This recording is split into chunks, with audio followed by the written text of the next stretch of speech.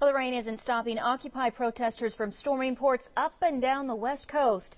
Hundreds of protesters blocked traffic, backing up lines of trucks in an effort to get their message out. Eyewitness News reporter Danielle Saar is live at the Port of Long Beach, where protesters were met by police today. Danielle. Good morning, Christina. The heavy rain did not stop the protesters from coming out here.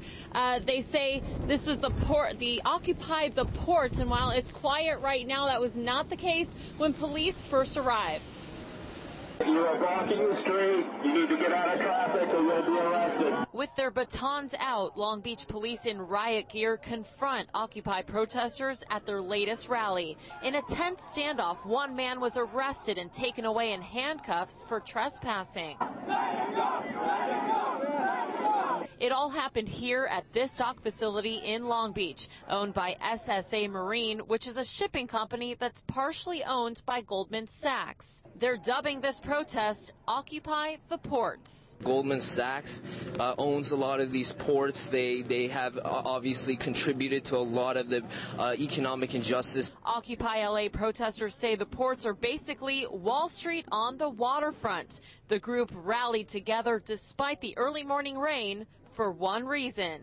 Shut them down. And it's not just in Long Beach. Occupy protesters up and down the West Coast are joining an effort to close some of the nation's busiest ports from Anchorage to San Diego. Our initial plan is to come out here, occupy the ports, create picket lines, and have the longshoremen not go to work. A longshoreman who works here responds to the rally. We can't really come out here and back them up. You know, we understand the problem of the 99%, and we're all in favor of it, but there's just some things that we can't back up on. The International Longshore and Warehouse Union, which represents thousands of West Coast longshoremen, have distanced itself from the shutdown effort.